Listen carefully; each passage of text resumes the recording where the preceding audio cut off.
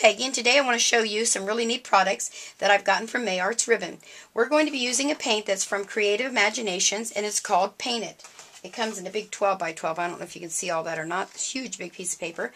And I cut it down to make my cards. So there's the one that we're going to focus on. And this was actually done, and I'm going to show you how I did that with just the leftovers. Okay? Some of the other products we're going to use are going to be the H2Os. These are called Twinkling H20s, and they are like cakes of paint, and they glisten, and that's why they're called Twinkling. They are really awesome paints, so we're going to use those. We're going to use some of Creative Imaginations tags, and there are like 59 or something of these in here. Really cool. And then I'm going to bring in some of the Petaloo flowers and show you how you can alter these using the same Twinkling H2Os. All right. Let me clear some things here and let's get started. Now when you're using your Twinkling H2Os, you can use any kind of paintbrush that you prefer. You can use these. I use these are from Claudine Hellmuth. I love her paintbrushes. I use those for a lot of things. But when I started working with the Twinkling H2Os, I really liked using my water paintbrush. And I don't really know who makes these. It doesn't even say on the tube, so I could tell you. But you fill them with water, and then the water comes out at the right. And there's a couple different tips that you can get. And I love these. So I use these a lot. And that's what we're going to use tonight. So here's what I did. Let me bring in my little doodad here. These are some spots that I've already painted, but I want to show you how easy this is to do. You simply put your paintbrush right in there, and it's already got a little bit of water on it, and you just start painting. And if you make a mistake, you wipe it off before it dries. There you go. It's a little hard to do that with holding it up. But what I liked about this was that whatever product they've used to put their design in this paper, the black part totally resists my color. So I can paint and I don't have to really worry too much about being inside the lines. It looks pretty good. So I know you all know how to paint. I'm just going to do one here so you can see how cool this is and how it resists. That was a thing that I was so impressed by. So there you go. Now the other cool thing about these paints, I spritzed a little bit of water in there because there are cakes in there, like cakes of paint. So if I was going to use this one, that one's already been started. I could use my Claudine Hellmuth paintbrush and bring it in. Let's find a big spot we can use this on. We'll paint this flower yellow. So you can just go right in there and do it just like that. I really wish the camera could pick up the glistering part of this flower when this paint goes down. It's just so cool.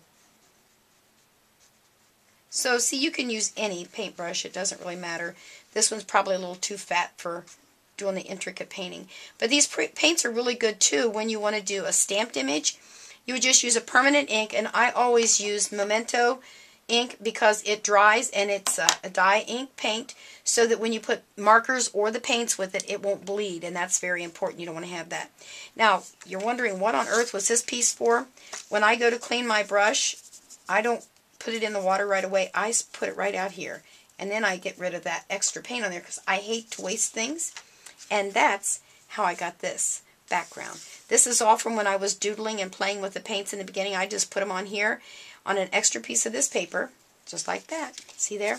And I made myself another card. So that's really a cool thing to do. I don't like to waste anything. Then I told you about the Creative Imagination tags and little die cuts they had here. I just brought one of these in. Let's just do it in green this time. And put a little bit of Twinkling H2Os on there and change the color. So you can make it match your card, and it looks like it's one big set. There we go. Let me wipe off my mat. I'm using a craft mat. I don't know if you're familiar with those, but they are the greatest surface to work on with your inks and with paints. Look at that. So I would let that dry. You can also heat set this if you're in a hurry to get finished with your project. And then if you use a darker color, I would do a heat emboss, put a little bit of your pigment ink on there, your embossing powder, and heat set that so that you get a nice raised verse or design whatever you want to put on your tag. So there's another one. One more thing I want to show you. I told you about the Petaloo, and I decided to add a little dimension to these. And these come in a lot of colors. It's really awesome. It matches all of their coordination paper. So you can take your paintbrush and just add a lot or a little. So if I wanted to change it to match totally the colors, I could do that. Or I could bring in my little brush and just do the edges. Now, I saw a really awesome thing the other day on the internet. This lady took these flowers and she cut, not all the way to the center, but she kind of cut at an angle all the way up on both sides, took the petal out of there. It looked like a feather. And you know, feathers are all the rage right now with those young girls in their hair, so you can put that on a headband. So there you go. And now I've changed the total look of my flower. How neat is that, to be able to use your few little colors of paint, few little products, and make yourself an awesome thing. Once you get all painted, you're going to add your little ding-dangs there, and then you're going to add this ribbon from May Arts, which is totally awesome. It just pulls right out of everything out of the card you need to see, and call it a card.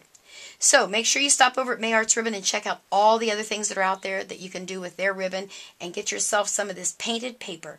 Have a great day. Bye.